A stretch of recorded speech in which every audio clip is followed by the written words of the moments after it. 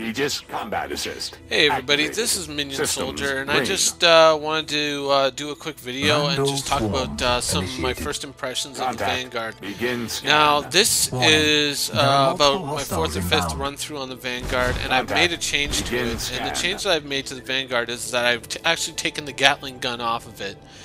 Now, the Gatling gun that you can see here, I was having issues with the fact that because of the huge disparity between the travel time of both projectile shield weapons under and energy fire. weapons, that Rear shield these under kind of fire. lead indicators on the enemy ships were actually widely spread Shields apart. So it recharging. basically made it to the point that I could never bring all the nose guns to bear at any one time. And that was kind of disappointing because it always Flare felt drop. like you were fighting with one hand tied behind your back in the Vanguard. And I was disappointed in the end. And plus, I mean, Kill. the Gatling gun really didn't sound like a Shields Gatling gun up. at all.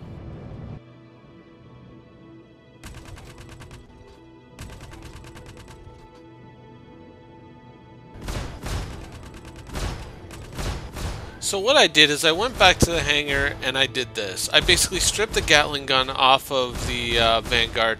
I replaced it with the M6A laser, which is another Zero bearing hostile laser, much contacts like the remaining. proprietary lasers that are the 4 laser cannons in the nose. And then once I got back into game, There are which multiple is hostiles the inbound. gameplay that you're seeing here, the first gameplay Contact. trying this out, Begin I scan. hit, Control G to gimbal lock the weapons. So basically all my weapons were kind of unified at one aim point. They all had the same travel time for their, quote-unquote projectiles, whether it be laser bolts or actual, material shells coming out of a machine gun. And though the range wasn't quite as good, I mean, just the results were unmistakable. It was an absolute transformation because these little lead indicators that you can see are actually touching each other, whereas I mean, there were cases where they were almost an entire ship length apart when I was using projectiles and the proprietary lasers in the nose. And so it really just transformed this ship, and it really enhanced the gameplay of it. I find, like, noticeably. And plus, I mean, if you've ever used the the M3A or any of the bearing laser series, you know that these guns Head shield down. are very, very Rear hard to shield under overheat. fire. I mean, you really, really, really got to Head lay shield into them down. to cause Head them to shield overheat. under fire. Whereas, as you can Shields see here, recharging. I'm just able to You are constantly use them. approaching I'm not always simulation getting boundary. overheat alerts every 10 seconds. It's Danger. Head Head it was just a much more 25%. pleasant experience. Shields I mean, recharging. like a lot of people, of course, I was kind of excited by the Warning. idea of, You are kind of approaching simulation the Vanguard boundary. being something of a space A10. But the truth Proximity is, alert. I Dead. mean, in the end, Warning. what I want is a You are competent weapon approaching system, simulation and boundary. this really, I feel that by unifying the weapons, and you get a much better result. Now, I guess an argument Zero could be hostile made, contacts remaining. energy weapons are better for defeating armor, whereas projectile weapons pass through shields, Contact. and so having a Elite mix of units weapons en route. is preferable. Contact. But Begin scan. in this Shields situation, up. because of the Shields disparity in recharging. travel time between Shields the two types up. of weapons, Shields recharging. I mean, you Shields really can up. only bring Shields one weapon system recharging. to bear at any given Shields time, up. anyways, when you're dogfighting. So I just feel that this was the better way to go, and it Shields really up. enhanced the gameplay Shields of the ship. recharging. I would say by, at least the gunnery, by about 100%. Now I'm sure there's limited situations where you would want a gimbaled gun, but once again, I can just hit Control G, and then I can have control of that M6A laser again and just use it as a gimbaled gun, or I can hit Control G again and then fix it and then use all the guns unified. And I mean, to me, this makes more sense. I wish we could change the guns in the nose. I think that is something worth exploring on the forums, and something to kind of take to the developers and say, these fixed guns in the nose, we need to be able to change these to different types of guns. There has to be, like, I realize that this is a stand-in for the bearing laser series, then there should be other stand-ins for other weapon series. Like Badger repeaters, or what I guess, yeah, Badgers would be the size 2s, so that's what would go in the nose. Badgers, things like that. Other stand-ins for other weapons, because I don't think that you should be absolutely forced to use a single weapon system in a slot like this. I mean, we saw how well that did with the Avenger. You know, I think it's time that we just kind of cast that aside, as, you know, kind of like the dumb idea that it is, and embraced, you know, a little more freedom in how we equip and how we fit our ships. Now, my thoughts overall on the Vanguard combat-wise are generally very positive. Very resilient ship. I've enjoyed it. The maneuverability, I have to say, like, the maneuverability is actually quite acceptable, and I wouldn't alert. Head. be so troubled by it. I mean, or troubled by the idea of taking the maneuverability away, so long as there's a commensurate increase in the ship's overall speed, like SCM speed, space combat maneuvering speed, the speed that we're traveling at now being 180, the maximum. I think if you're going to take away maneuverability, you got to increase the speed, because when you're talking about fighters, I mean, the dominant factor that always defines, you know, kind of the quality of a fighter. I mean, weapons are one thing, but really it all comes down to speed or maneuverability, or speed and maneuverability together. But generally, if you don't have one, you gotta have the other in spades.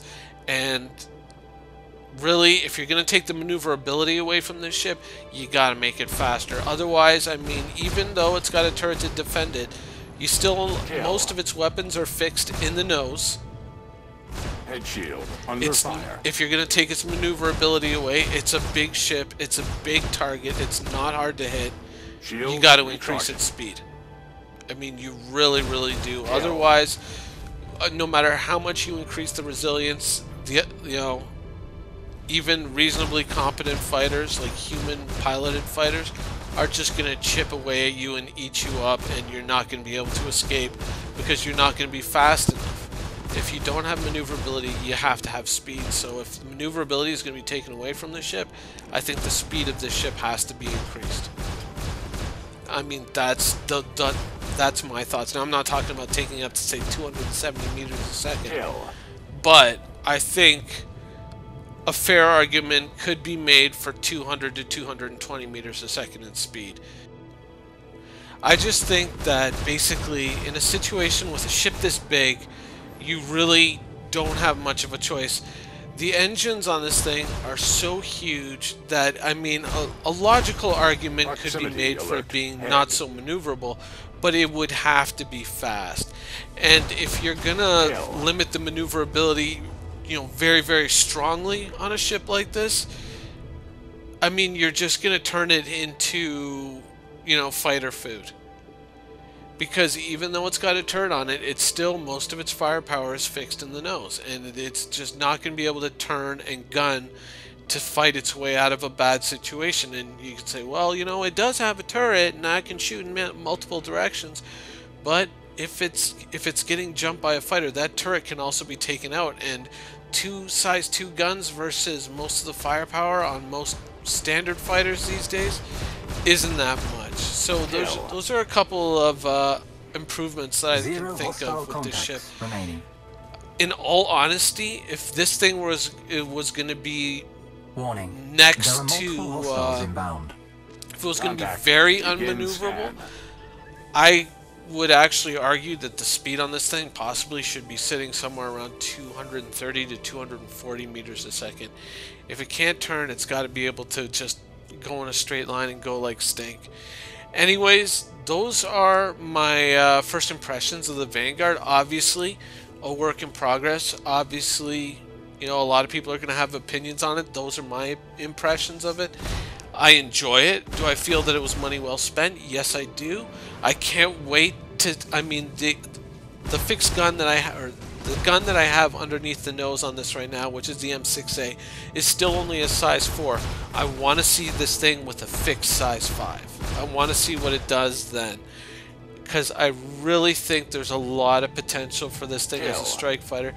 Now, for combat maneuvering, that remains to be seen. All those explorations are to come, hopefully over this weekend, and I'll probably try to put together a much more informed and a much more thought out video on the Vanguard very soon. Anyways, I hope you guys enjoyed the video, and I hope you guys are enjoying your Vanguards too. Thanks for watching. Kill.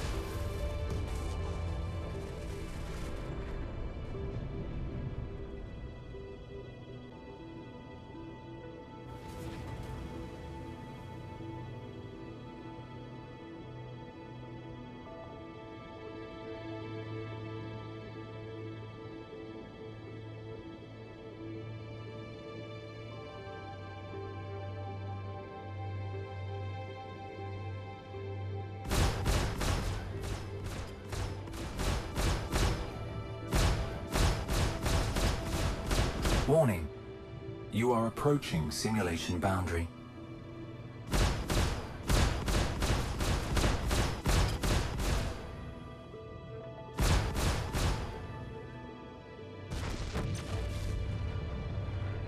Zero hostile contacts remaining.